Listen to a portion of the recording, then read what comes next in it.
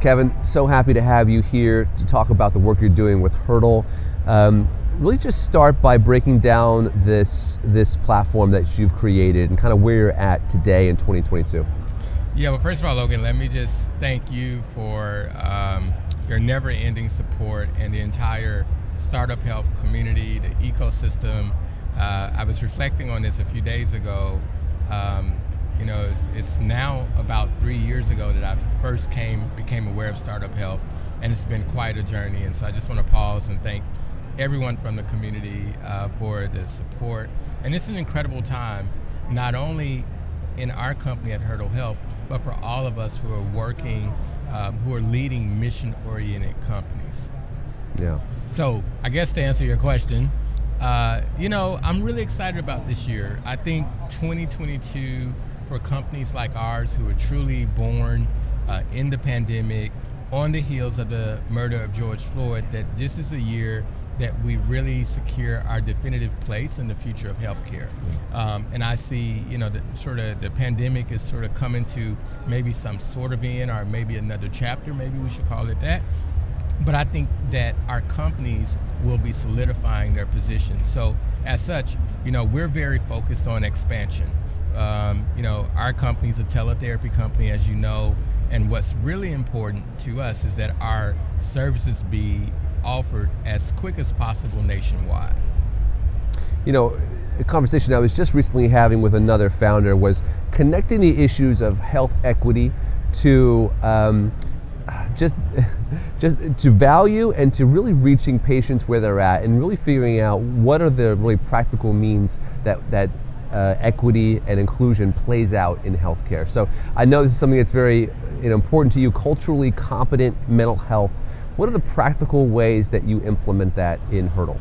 Well, you know, I think that's a really good question. You know, as I sort of alluded to, I think what has happened the last couple years, we've seen companies be born in this moment and really attempting to respond to a call that I think all of us have seen to be more focused on health equity, to be more focused on social justice, right?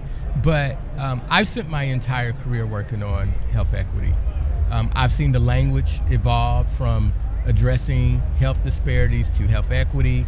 Now I like to use the term mental health parity if we sort of wanted to talk about it in that way. Okay. So I think what we will see is like companies become very, very focused and sort of moving beyond the hype. So what we do at Hurdle is we train our therapists in an evidence-based technique that helps them improve their cultural humility and cultural responsiveness. See, Logan, it's not enough to declare that you're culturally competent and sort of do these things in media to sort of say to different populations, we want to serve you. In healthcare, and in mental health in particular, we have to be painfully honest and recognize that we have a system that was not always designed for everyone. And in order to serve everyone the way that they deserve to be served, I'm sorry, let me get my words, slow down a bit here. We have to think about how we deliver care. And that's what we're doing differently at Hurdle. You know, I'm glad that you're kind of unpacking, getting beyond the hype. How has the market responded and investors, how have they responded to your vision for mental health parity? I think incredibly well.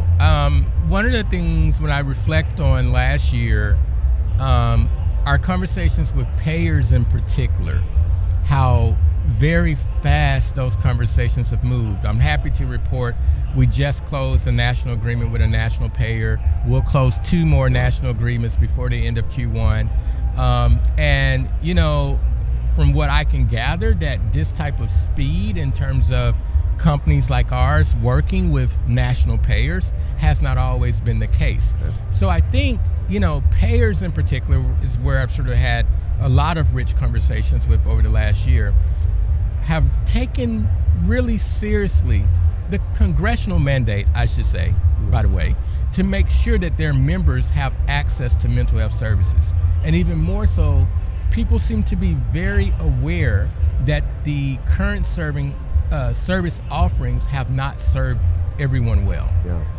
Just shifting gears a little bit, your company has grown, you've raised funds, you're growing nationally, and you're trying to instill this idea of cultural humility with your therapists. And I kind of wonder, how do you nurture the culture of your own company? You know, I appreciate you asking this because, you know, honestly, I've been doing a lot of reflection about this culture in our own company because, Logan, there is a tension. And the tension is, in the startup space, we are expected to move our companies incredibly fast.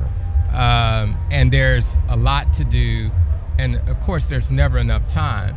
And so, you know, there's always this tension of the work needs more of you, but yet you still have to figure out how to take care of yourself.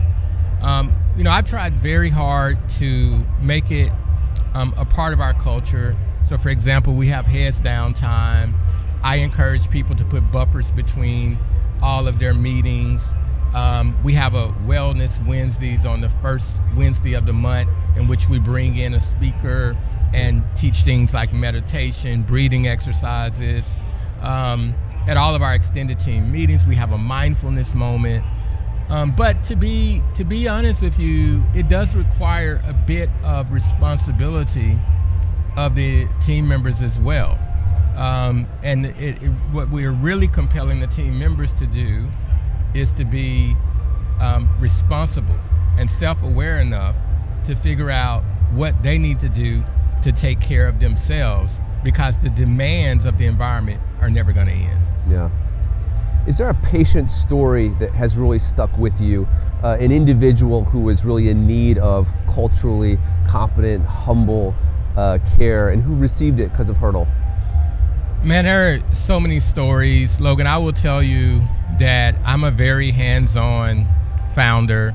I monitor all of the inbound emails, and every other day I'm touched by someone who's maybe getting therapy for the first time, sort of breaking through in some generational or historical trauma that they've experienced.